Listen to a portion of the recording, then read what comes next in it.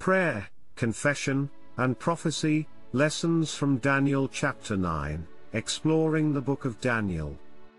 Hello and welcome to another episode of Exploring the Book of Daniel. In this episode, we will be discussing the 9th chapter of the Book of Daniel, which is one of the most important and prophetic chapters in the entire book. Chapter 9 begins with Daniel reading the prophecies of Jeremiah, which stated that Jerusalem would be desolate for 70 years.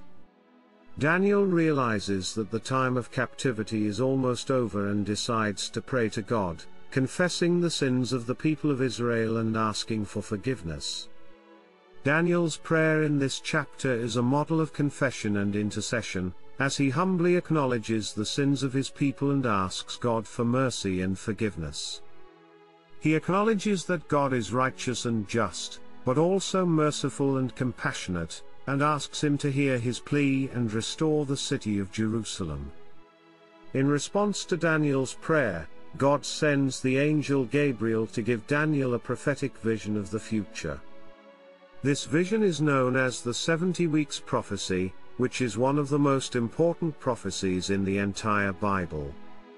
The prophecy predicts the coming of the Messiah, who will be cut off and have nothing, and the destruction of the temple, and the city of Jerusalem. It also predicts a time of great tribulation for the people of Israel, which will last for 70 weeks of years.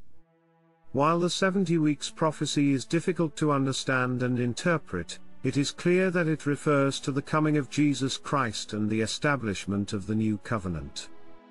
The Messiah would come and be cut off, but then rise again and establish a new covenant between God and his people. Daniel chapter 9 teaches us several important lessons about prayer, confession, and prophecy. Firstly, it teaches us the importance of confession and repentance, as Daniel humbly confesses the sins of his people and asks for God's forgiveness. Secondly, it teaches us the power of intercession, as Daniel prays on behalf of his people and God responds by sending Gabriel with a prophetic vision. Finally, the chapter teaches us about the nature of prophecy, which is often difficult to understand and interpret. However, we can trust that God's prophecies will be fulfilled, just as the prophecy of the 70 weeks was fulfilled in the coming of Jesus Christ. In conclusion, Daniel chapter 9 is a powerful and prophetic chapter that teaches us important lessons about prayer, confession, and prophecy. We can learn from Daniel's example of humility and intercession, and trust in the promises of God's prophetic word. Thank you for watching, and be sure to tune in to the next episode of Exploring the Book of Daniel.